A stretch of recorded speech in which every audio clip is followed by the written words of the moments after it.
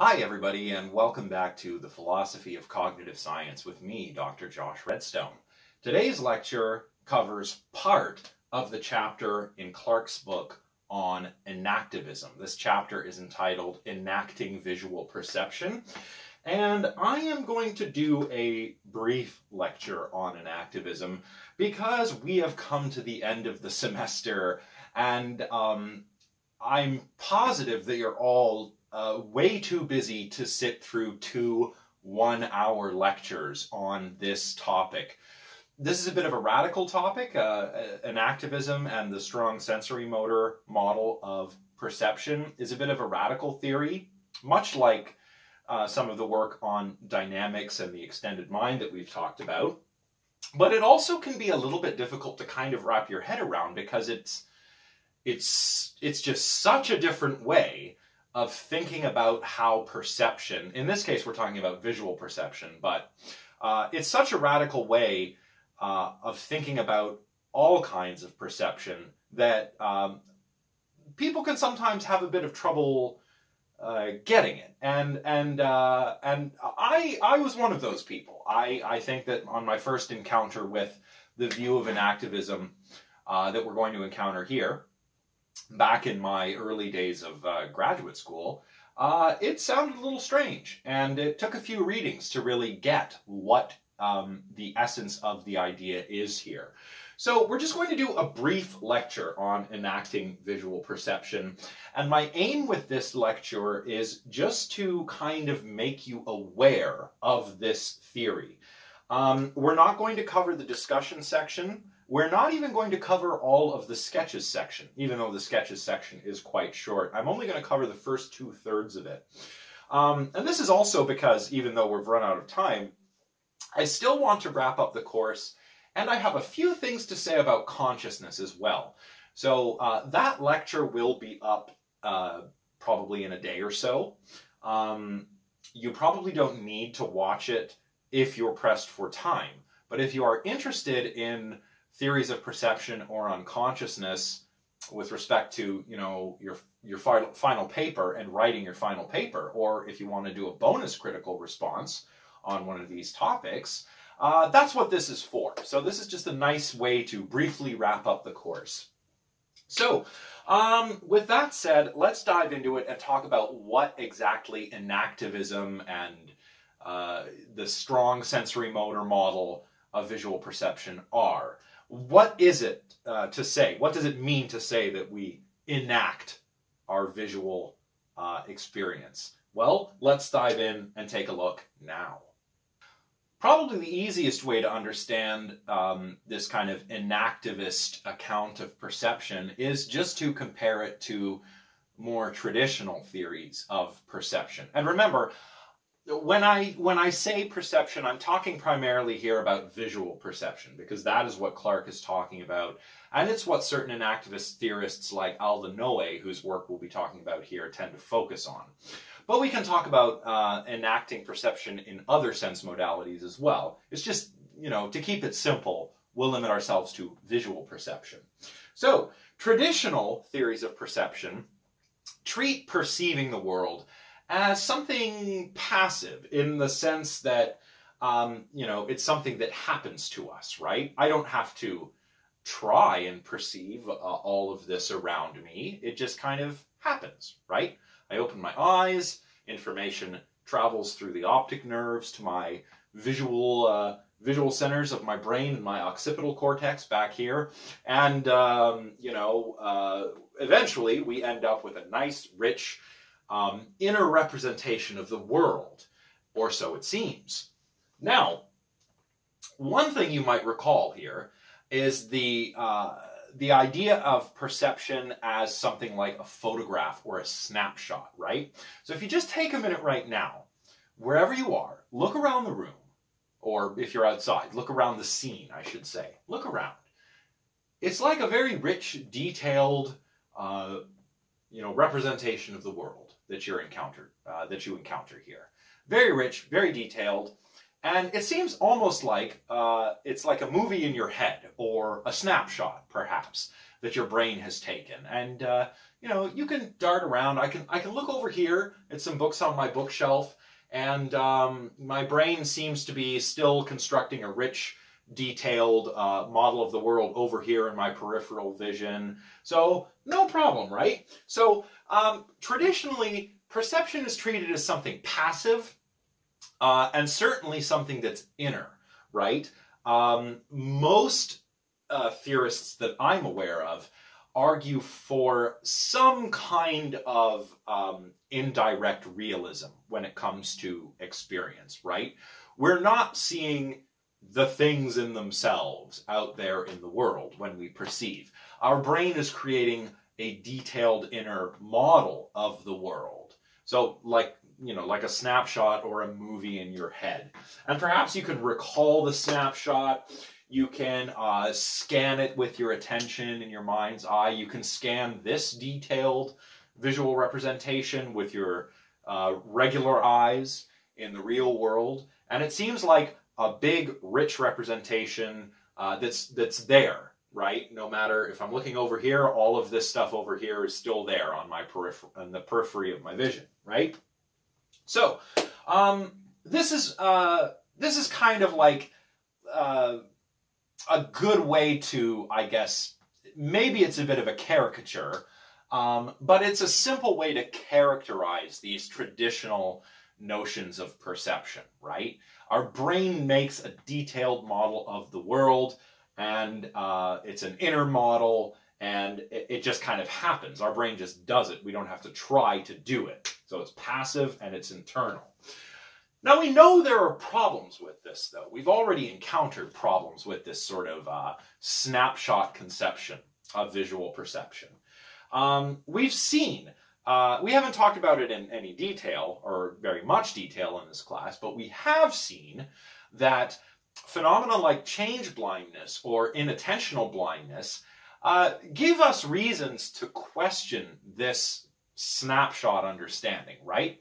And recall briefly that change blindness is a failure to notice a change in a visual scene when that change occurs during a saccade, right? So that's when your eyes move from one point to another point suddenly.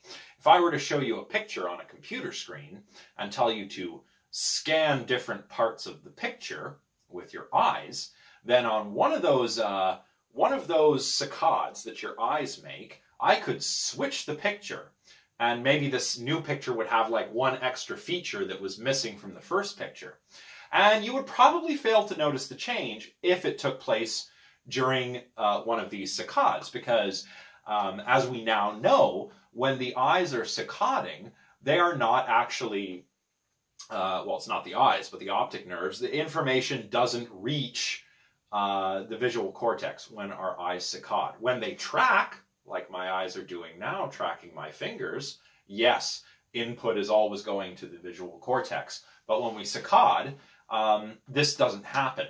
Yet we don't have the experience of the world suddenly going dark every time we, you know, move our eyes around the scene. So the brain seems to be creating a detailed model, but if it's a detailed model, then why do we fail to notice these changes, right?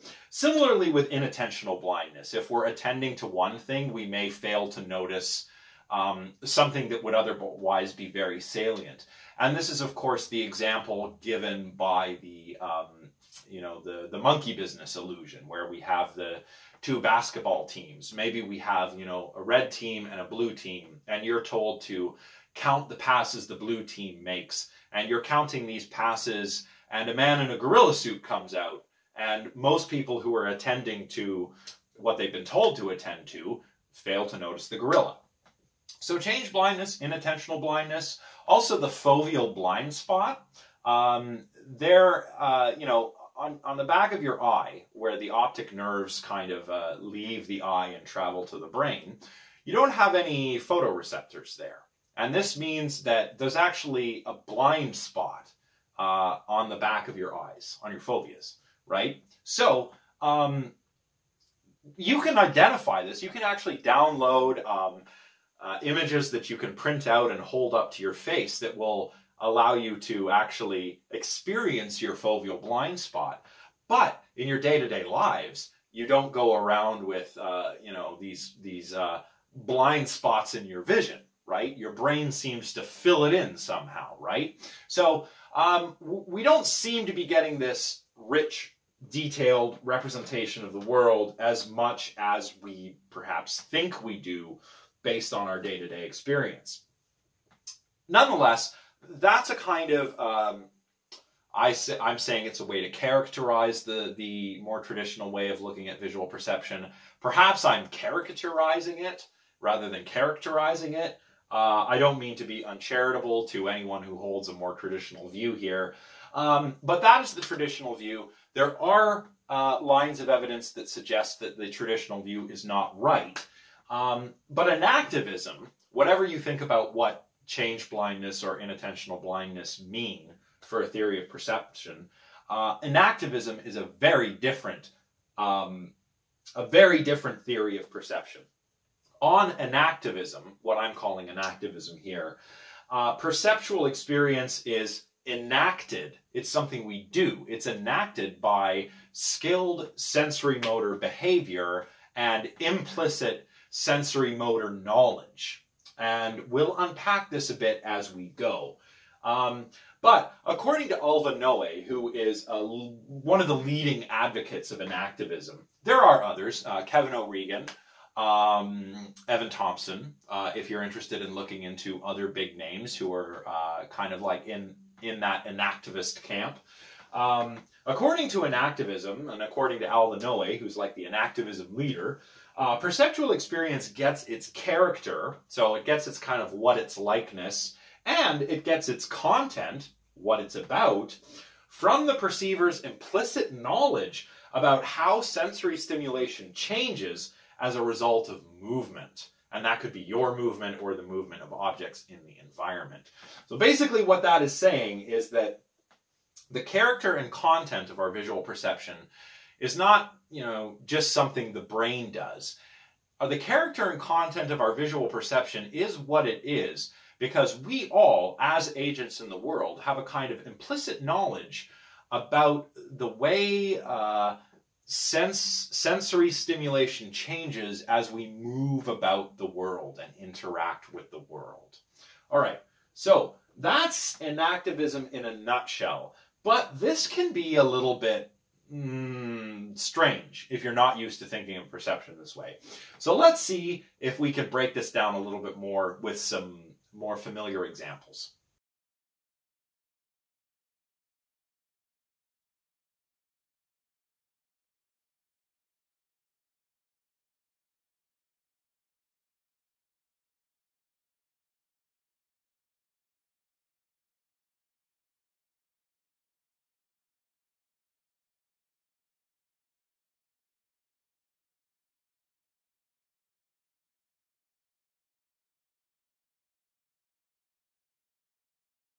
Now, Noah's theory of perception, his enactivist view of visual experience, is called by Clark the strong sensorimotor model of perceptual experience. And here, as we saw before, perception and perceptual experience depends upon something pretty important. This is a key notion for Noe and other enactivists like O'Regan and Thompson. For example, perceiving depends upon what Noe used to call the perceiving agent's sensorimotor contingencies. More recently, he's taken to calling these sensorimotor expectations, but these terms really mean the same thing. What these sensorimotor contingencies are, or these sensorimotor expectations, are relations between movement and other kinds of change, namely perhaps a change in some other condition in the environment besides one's motion. It's a relation between these things and sensory stimulation. So we have these sensorimotor contingencies or these sensorimotor expectations, and these are these contingencies or expectations concern how our sensory stimulation, or what something is like, what this lamp is like, what this coffee is like, so on and so forth. The relation between changes in this and changes in movement, orientation, and different sorts of things like that. And I should mention, these sensorimotor expectations, they're a kind of knowledge, but they're not an explicit kind of knowledge, right? It's not like my knowledge that, I don't know, to take the old example from last time, it's not like my knowledge, it's not something I can report. Like, I can report that I know that Justin Trudeau is the Prime Minister of Canada or something, right? It's something implicit, right? It's not something that we can easily verbally report. It's more like a kind of know-how rather than a knowing that, if that makes sense. So we have this implicit knowledge of the way sensory stimulation changes when we move, when we reorient ourselves, when other things that we're looking at or attending to are moving, so on and so forth. And these sensorimotor expectations are what link real-world objects and the properties that they have to changes in patterns of sensory stimulation. So there are these kinds of like loop-like kind of things. We've talked about loops a lot in this class, and here our loop of the day today is kind of like if you want to think of how objects appear smaller. The angular size of objects decreases the farther away they are. So that's a very simple example. So using my implicit knowledge of how my motion changes sensory stimulation in that regard, my implicit knowledge there would be something like knowledge that if I back up, or if the object I'm looking at is moving away from me, its angular size will decrease, right? And conversely, if I approach it, or if it approaches me, its angular size will increase. Basically, that's a fancy scientific way of saying it will look bigger or smaller if we're coming closer together or getting farther away, right?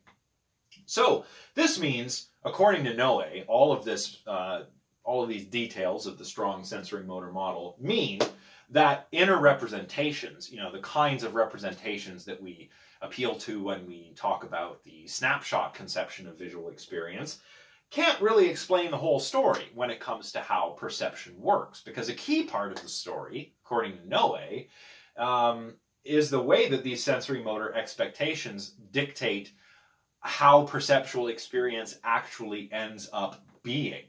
All right? So, that is kind of it for my summary of the strong sensorimotor model. We could go into far more detail, but we are not going to because I'm trying to keep this lecture short. But I think before we finish up, we'll talk about a few things that I want you to keep in mind if you decide to think about this further. And we'll kind of summarize the strong sensorimotor model, and then I'm going to riff a little bit on some problems with it. All right, so let's get to that now. A couple of things to keep in mind. Well, one thing is that the way in which we can think of these sensorimotor contingencies or sensorimotor expectations can be quite broad, right? When we talk about movement, for example, as I mentioned a moment ago, movement might be the movement of the perceiving agent. And that movement could be the movement of her eyes, it could be the movement of your head, it could be the movement of her whole body, moving back or forward or something, or it could be the movement of something in the environment that one is trying to track visually. Think of it like this, think of your dog, for example. If you have a dog, dogs can track objects just like we can, and if you're playing fetch with your dog is probably looking at the ball and trying to follow it just like you are. But if your dog is confused by something, perhaps a squeaky toy noise coming from the television, as my dog often is confused by, then perhaps your dog will kind of, turn its head to the side like this. Why does your dog do that? Well, maybe one reason is because it's trying to, get some enaction going there to try to perceive whatever this squeaky thing is in a way such that the dog can, try and understand it a little bit better. Same thing, we've talked about bird gaze. Birds do this when birds are walking. You see chickens doing this where they kind of move their head like this, that may be another means by which birds perceive the world, right? They create a model of the world by, kind of bobbing their head. Pigeons do this too, and ostriches, and all kinds of birds do this. Perhaps the reason why is to get more information about things like depth and distance and so on. So when we're talking about movement, we could be talking about a lot of different things. We could be talking about the movement of the whole agent, just her gaze or her head, or the movement of some object in the world. And idiosyncrasies in our perceptual system will matter as well, right? For example, the curvature of the eye this way will distort vertical lines in a certain way, but it will not distort horizontal lines in the same way. And it'll even have strange, interesting effects, if we're doing this, it distorts, if we're looking up and down, slowly tracking up and down, it can distort things in a particular way. And remember, we have implicit knowledge and implicit know-how of how to exploit these idiosyncrasies, these features of our perceptual systems, our movement, and so on, to extract more information from the world. That's what Noe is arguing. And of course, I think it should go without saying that different sense modalities will display different action to stimulation cycles, right? The thing I mentioned about, the angular size when we approach or back up from something that we're looking at, that's obviously unique to visual perception. But something similar maybe happens with audition, right? If you're closer to a sound source, not only does the sound louder, but the timbre of the sound changes, right? It doesn't change pitch, but it sounds a little bit different, right? I'm talking slowly, slowly approaching a sound source. There wouldn't be a noticeable Doppler effect here. But then again, that's another great example. The Doppler effect is something that we have to worry about for audio perception or audition. You're standing by a highway and a vehicle is coming and it's honking its horn. It sounds more high-pitched when it's coming toward you and low-pitched when it's going away. The horn, that is. That's the Doppler effect. We don't really have to worry about anything like that for visual perception because we're just not sensitive to Doppler effects at light speed like we are with the Doppler effect when it comes to sound. So different sense modalities will have different action to stimulation cycles that we kind of have this know-how. We just kind of know how to exploit it because we've been poking and probing the world in these kinds of ways since we were all infants. All right, so to try and sum up the strong sensory motor model as succinctly as I can, I guess what I should say is that on this model, according to thinkers like Noe and O'Regan and Thompson, but mostly Noe, this is mostly Alva Noe's theory. According to this, perception is a matter of using this innate knowledge we have of the sensory motor contingencies or sensory motor expectations in all of our various sense modalities to probe the world. So we have a kind of know-how of how sensory stimulation changes, an implicit knowledge of how sensory stimulation changes based on how we move, how we probe the world. A bit like how a blind person who uses a cane will have this sort of expert knowledge, this expertise of, using his cane to probe the world, right? That's like what we do with our eyes and ears and everything, according to Noe. So, the content of our visual experience and the character of our visual experience is a result of the way in which we enact visual perception. The way we enact it is by using our implicit knowledge of these sensory motor contingencies. And Noe thinks that this might offer an alternative to the traditional notion, at least, of qualia. You know, qualia, quale for singular, are, you know, those kind of subjective, subjective aspects of our experience, you know, like the redness of red is the overused example. The smell of coffee, this is a quale right here, this light roast coffee. It's really good. I guess this is where one of my problems with this theory kind of rears its head, but I'll leave that for a moment.